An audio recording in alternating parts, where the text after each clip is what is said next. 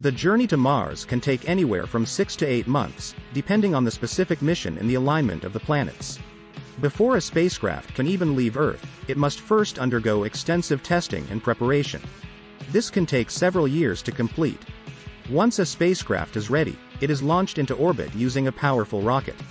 The spacecraft then needs to escape Earth's gravitational pull and enter into interplanetary space.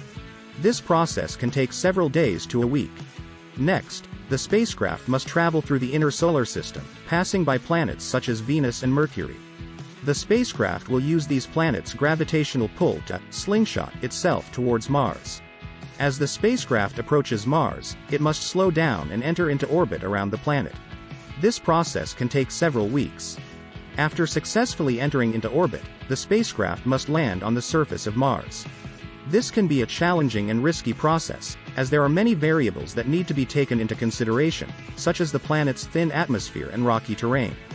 Once the spacecraft has landed safely on the surface, it can begin its mission. This could involve conducting scientific experiments, collecting samples, or searching for signs of past or present life on the planet. Overall, the journey to Mars is a long and complex process that requires a great deal of planning and preparation.